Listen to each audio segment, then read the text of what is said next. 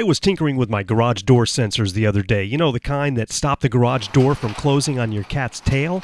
Well, I thought of a great way to protect my home using these same sensors. I always thought it would be great to be able to tell if somebody pulled into your driveway or walked on your property. So, here we go. I picked up a gently used pair of garage door sensors for $17. I also decided to use a wireless doorbell chime for my alerter, and I found a nice setup for $7 that has a 500-foot range. The first step is to use a photocell. I picked mine up at Radio Shack. It will be triggered by the LED on the receiver.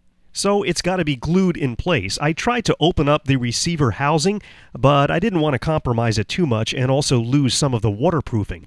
So I mixed up a generous batch of JB Weld and glued the photo sensor right over the LED. After it was fully hardened, I hit it with some black spray paint just to make sure there was no light seeping into the photocell. Now it's time to build the circuit, and it's based on just 5 components. Now here's the schematic for how I built the circuit. I won't go through every detail of building it, but basically here's how it works. When the light to the photocell is disrupted, it triggers the 6-volt relay, which in turn triggers the switch for our transmitter. So now it's time to pop open that transmitter and remove the small circuit board, and we'll be making a connection with this surface-mounted switch. Using my Dremel, I cut the circuit board to its smallest possible size so that everything would fit inside of a small hobby box.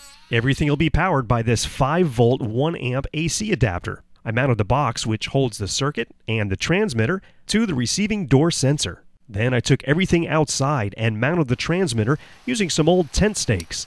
I also mounted the receiver and ran the line in between the receiver and the transmitter in an expansion joint in my driveway.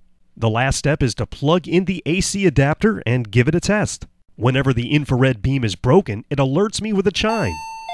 Not only does this work at night, but it'll work with any intruder who wants to come on your property. And these door sensors can also be used indoors as well. That's how to make your very own infrared intruder alert system.